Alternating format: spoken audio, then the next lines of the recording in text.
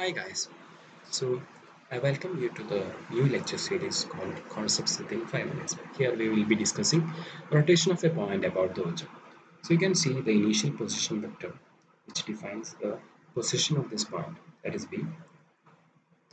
The x component was r cos phi and the y component was r sin phi. And we are rotating this point about the origin by an angle theta. Okay.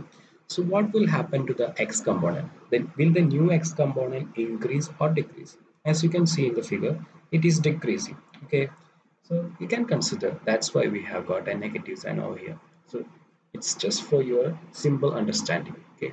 So we have got a negative sign over here, and ultimately the new x component will become x cos theta minus y sin theta. X and y are corresponding to the previous location. Okay, so we can see that y component, the new y component is increasing. As you can see, the new y component is increasing as we rotate.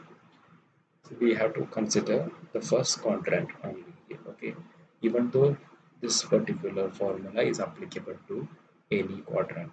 So you rotate it in the opposite direction or rotate it by more than 90, 180 degree, it doesn't matter, because we are having uh, a general form over here.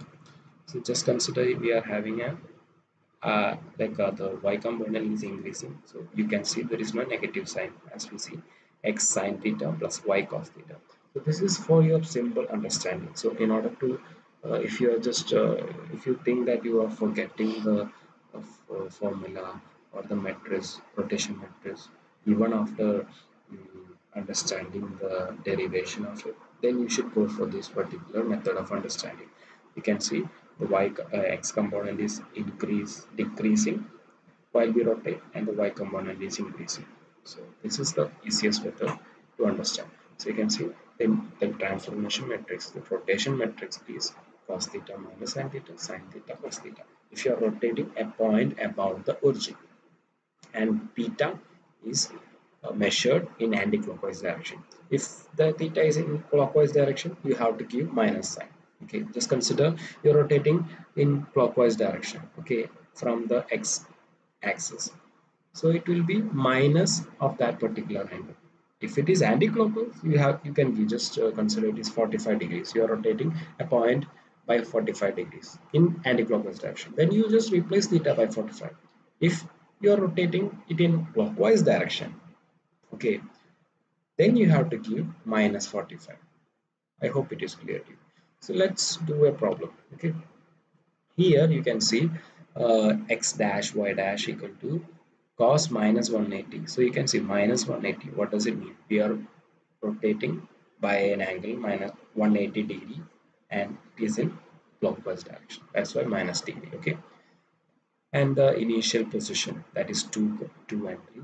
So in order to get the new x and y component, we have to do the matrix operation. So hope you can do it by yourself. Hope I understand this. Hope you understand this lecture series uh, in future too. So I have just started the lecture series, and I will be coming up with new videos. So it won't be derivation based videos. It will be just for your understanding, so that you don't forget these basic transformation matrices. Thank you.